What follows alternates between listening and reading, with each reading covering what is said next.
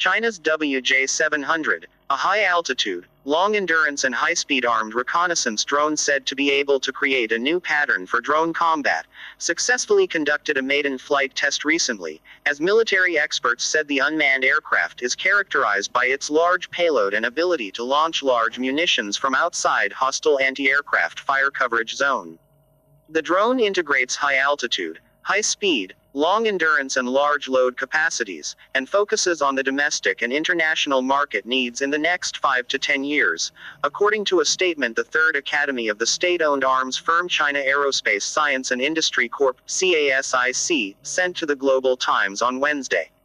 The maiden flight test, which took place early Monday morning, verified the correctness and feasibility of the unmanned aerial vehicle (UAV) system, laying the foundation for future production of the model, the Academy told the Global Times.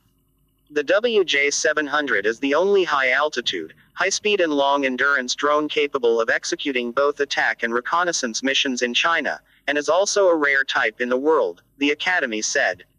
It is capable of performing air-to-surface precision strikes in multiple situations such as standoff ground attacks, anti-ship, and anti-radiation attacks, the statement said, noting that it will create a new pattern for drone combat.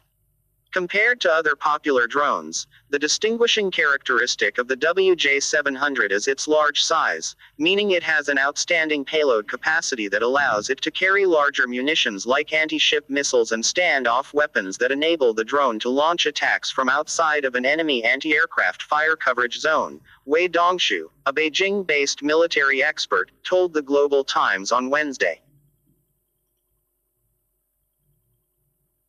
Key tactical and even strategic battlefield hubs, including radar installations, warships and command centers could be targets of the WJ-700, analysts said.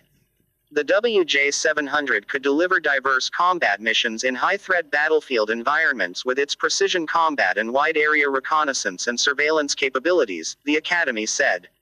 After completing various system-level tests and verifications, it will be officially put into combat applications, it added. The Global Times learned from the developer that the WJ-700 UAV adopts a number of advanced technologies, and key performance indicators such as endurance, range and payload capacity have reached the domestic leading and international advanced level of UAVs of the similar caliber. CASIC first disclosed the WJ-700 at Airshow China in Zhuhai in November 2018. Based on a poster at the 2018 Zhuhai event, the WJ-700 has a maximum takeoff weight of 3,500 kilograms, with a maximum endurance of 20 hours. It is estimated that Chinese military-use UAV sales would take up around 25% of the global UAV market by 2024, or 17 billion yuan, $2.6 billion. The total revenue of Chinese military-use drones is expected to exceed 110 billion yuan in the next 10 years, the People's Liberation Army Publicity Department wrote in an article in its WeChat public account on Tuesday. Thanks for watching my video. Goodbye.